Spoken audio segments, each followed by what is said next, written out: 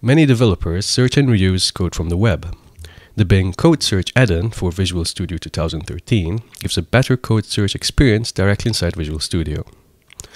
After installing the add-on, when you trigger IntelliSense, you will see the How Do I button on top of the auto-completion window.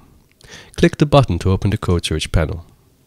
As our first example, we would like to find code to read the file line by line. Note that in the query, the variable file is referenced.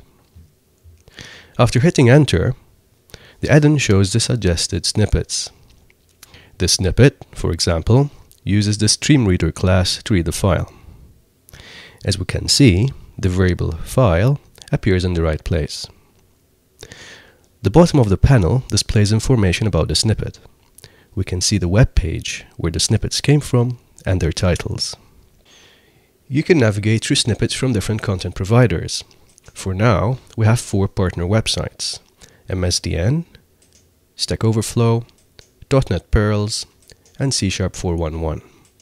Let me go back to insert this snippet into my code. Now I want to obtain another snippet to generate the MD5 hash code from the contents of the line variable. To do this, I type in the query generate MD5 hash from line.